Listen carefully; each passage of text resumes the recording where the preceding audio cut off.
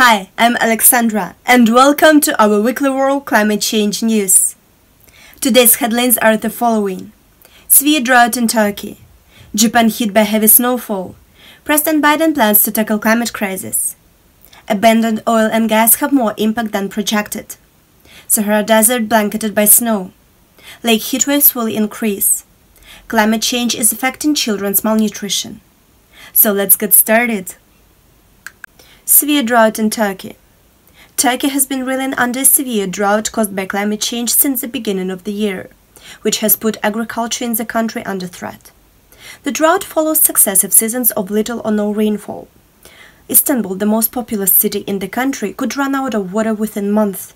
Some of Istanbul's current water reserves are the lowest they have been within 15 years. Drought can cause root zone moisture to vanish. Consequently, grain harvests would be under threat. Japan hit by heavy snowfall. An unusually heavy snowfall in Japan caused a huge chaos where a total of 134 cars involved in crashes within a highway. The disaster agency has announced that some 200 people have been affected by these crashes, with 12 being hospitalized. One person has been announced dead by the disaster management agency. Unusual weather events are considered to be one of the major consequences of climate change. President Biden plans to tackle climate crisis. The US rejoined the 2015 Paris Agreement, and Joe Biden's plan to tackle climate crisis is the most ambitious of any US candidate ever, investing $2 trillion in clean energy and decarbonization. The transition will create new jobs and advance social justice. Some progressives urge the president to go even further and aim for net zero by 2030. Biden, who has a track record of emphasizing the climate crisis internationally, plans to update America's infrastructure, make buildings more energy efficient, and transform agriculture.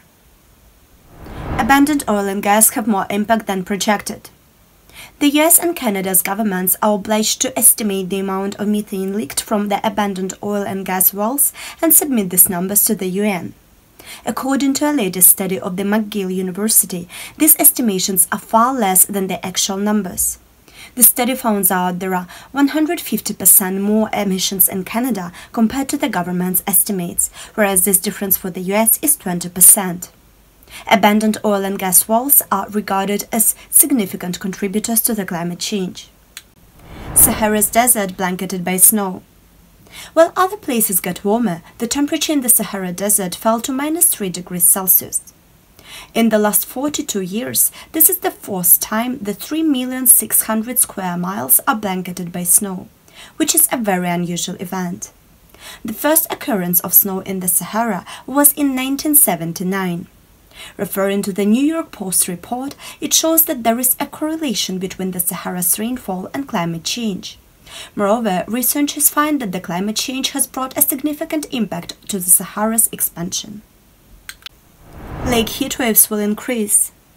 A new study shows that climate change could cause a rise in the frequency and intensity of lake heatwaves across the world.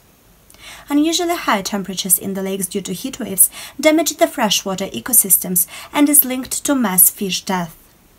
If greenhouse gas emissions increase in the future, lake temperatures could globally rise by 1.7 degrees Celsius. With researchers warning it will become increasingly worse if this is still not controlled and not limited by the end of the century. Climate change is affecting malnutrition in children. A study made in 19 countries from the regions of Asia, Africa, and South America found that climate change is an equal or even a greater contributor to child malnutrition than poverty, inadequate sanitation, and poor education. It concluded that higher long-term temperatures will lead to decrease in diet diversity, thus reducing fundamental micronutrients for child development, according to the United Nations metrics. Such environmental degradation can undermine global health gains over the last 50 years and could seriously affect international development programs. This was Alexandra for Weekly World Climate Change News. Thank you for watching and see you here next week.